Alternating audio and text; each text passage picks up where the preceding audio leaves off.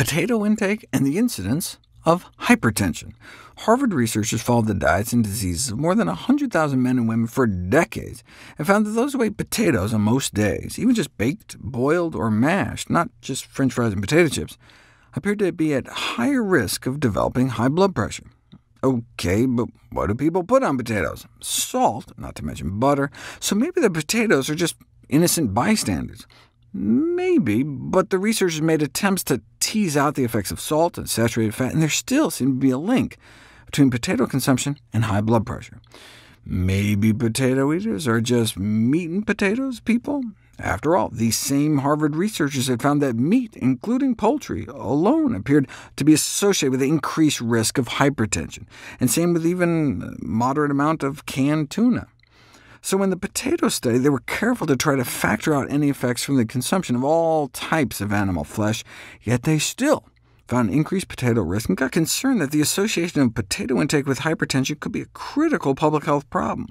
We'd assumed potatoes might actually decrease high blood pressure, given their high potassium content, but they found evidence of the opposite effect. Two similar studies performed in Mediterranean Europe did not find any association between potato consumption and high blood pressure, though. Perhaps this is because they don't smother their potatoes in butter and sour cream in that neck of the woods, and instead eat potatoes with other vegetables. Now, the Harvard folks tried to control for the bad, salty, and fatty dietary components associated with eating potatoes in the West, just like these researchers tried to factor out all the extra vegetables, but you can't control for everything. The primary reason we care about blood pressure is because we care about the consequences. In two studies done in Sweden, where they primarily eat their potatoes boiled, no evidence was found that potato consumption was associated with the risk of major cardiovascular disease, and no relationship was found between potato consumption and risk of premature death found in southern Italy either. In the U.S., however, potato consumption was associated with increased mortality, a whopping 65% increased risk of dying from heart disease, 26% increased fatal stroke risk, a 50% increased risk of dying from cancer, and increased risk of dying from all causes put together. This all disappeared after adjustment for confounding factors. In other words, it wasn't the potatoes at all. Potato eaters must just smoke or drink more, or eat more saturated fat or something. Once you control for all these other factors, the link between potatoes and death disappears.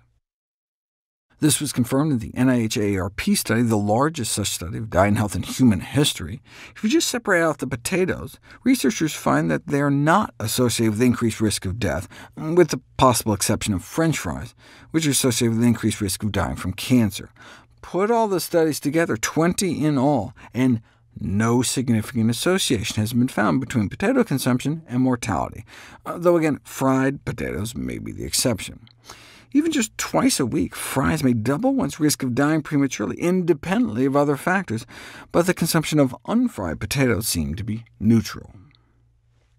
It's funny, I've done a bunch of videos on how all plant foods are not created equal, talking about healthy versus unhealthy plant-based diets. To this end, researchers created not just an overall plant-based diet index, just scoring plant versus animal foods, but also a healthy plant-based diet index and an unhealthy plant-based diet index. The healthy index puts a greater emphasis on whole plant foods, whereas the unhealthy index scores how much low-quality plant foods you're eating, grouping potatoes along with soda and cake and Wonder Bread. Then when you run the numbers, the more plant-based you eat, the longer you live, the lower your risk of cardiovascular disease. In other words, more plant foods and less animal foods are associated with a significantly lower risk of dying prematurely. This benefit was limited, though, to those eating the healthier plant food diets, but they were surprised that those eating all that processed plant-based crap didn't live significantly shorter lives. Now, maybe that's just because they were eating fewer animal products, and that's really the primary determinant of lifespan here. Or maybe the lack of an association between less healthy plant-based diets and mortality outcomes is because potatoes were kind of coming to the rescue. And indeed, higher intake of potatoes did appear protective, so given these conflicting findings, future studies may consider just resigning fried potatoes to the unhealthy list. Now, in terms of mortality, fried potatoes may not be as bad as fried meat, fried chicken, and fried fish, but that's not really saying much. The French fry death data gave industry trade group Potatoes USA a bit of a chip on their shoulder, reminding readers that observational studies can only prove correlation, not causation, to which the authors replied, hard data add to the pressing public health calls to limit fried potato consumption, French fries may be so bad for you that it wouldn't be ethical to do an interventional study and randomize people to eat them.